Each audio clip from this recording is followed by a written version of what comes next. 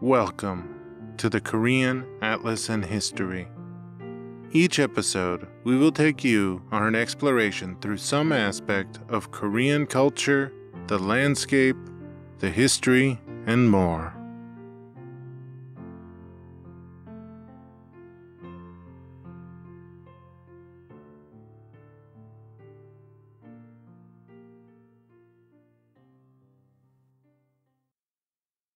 Today, on the Korean Atlas and History, Korean History, the Jeulmun Pottery Period.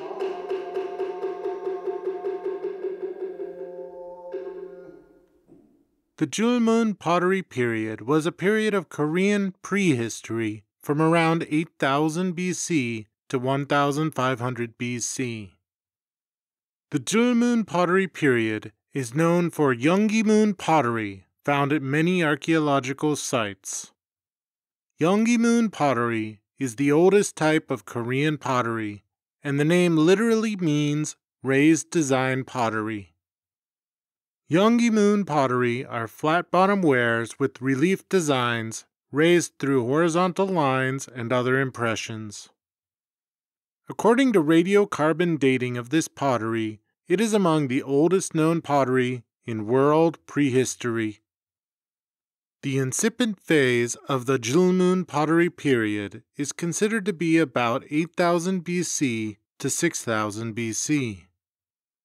During this phase of prehistory, man was just becoming civilized. Not much remains of this period, and there's still some speculation as to whether these people are the ancestors of modern-day Koreans. The early Jeulmun Pottery Period lasted from around 6000 BC to 3500 BC. This period is characterized by deep-sea fishing, hunting, and small semi-permanent settlements with pit houses. A pit house is a building partly dug into the ground and covered by a roof. A pit house will provide basic shelter from extreme weather, but not much more. Early Jeulmun settlements can be found at locations such as Sapohang, Amsadong, and Osanli. Near the end of the early Jeulmun period, shellfish began to be harvested. The Middle Jeulmun period covered from about 3500 BC to 2000 BC. This period shows signs of the use of stone tools and plant remains. The plant remains appear to be mostly from millets. Millets, a form of variable small-seeded grasses, are cereal crops that can be grown around the world. Because of these millet remains, it is believed that agriculture may have begun in Korea at this time. However, not all archaeologists accept these millet grains as domesticated for three major reasons. First, as the millet was found in North Korea in Jitamli, only black and white photos of the find exist. Second, the millet was gathered out of context in an unsystematic way. Third, the original description of the millet was only in Korean, and thus it is still disputed as to whether or not agricultural domestication of plants began at this time. If there was a cultivation of plants at this time, it was likely as a supplement to a diet that relied heavily on fish, shellfish, and hunted animals. Bitsalmuni pottery, or classic Jeulmun pottery, first appeared at the end of the early Jeulmun era, and continued to be created throughout the Middle Jeulmun era. Bitsalmuni included vessels that exhibited comb patterning, cord wrapping, and other decorations. The late Jeulmun period of Korea lasted from 2000 BC to 1500 BC. During this time, the diet changed to become much less focused on shellfish and much more focused on cultivated plants. The agricultural system of this time appears to focus on shifting cultivation, a method in which plots of land are cultivated temporarily and then abandoned and allowed to revert to their natural vegetation, while the cultivator moves to another plot. Another possible method used at this time could have been slash-and-burn agriculture.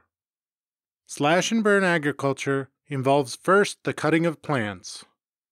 The down plants are then left to dry, and they are burned, resulting in a nutrient-rich layer of ash that fertilizes the soil.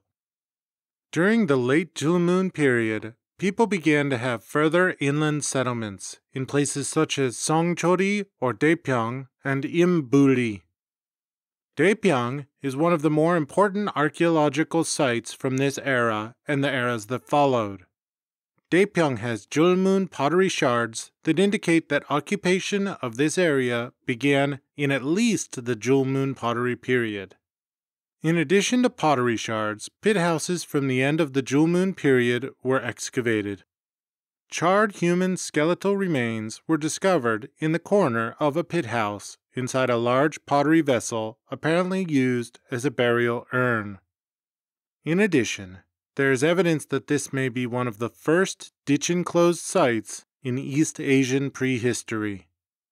Carbonized seeds found at the site appear to show that the people at this site were engaged in small-scale cultivation.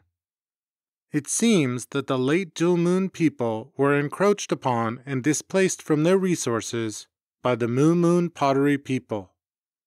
The JulMun people, which had decorated pottery, soon began to be displaced by the Jeulmun people, which had plain pottery. Although the pottery style of the Jeulmun people was not nearly as intricate as the style of the JulMun Pottery people, it seems that they had superior slash-and-burn cultivation techniques. And thus, with the encroachment of the Jeulmun Pottery Period, the JulMun Pottery Period came to a close. We hope you have enjoyed the Korean Atlas and History. Much of our information has been obtained through the Namu Wiki and Wikipedia. If you want to learn more or study the Korean names of these places, check out our Memrise tool. If you wish to download all the episodes of this podcast, want more information, or want transcripts of this podcast, visit us at www.koreanatlasandhistory.com. If you wish to send us an email, you can email us at koreanatlasandhistory@gmail.com. Thanks again for listening, and we'll see you next time.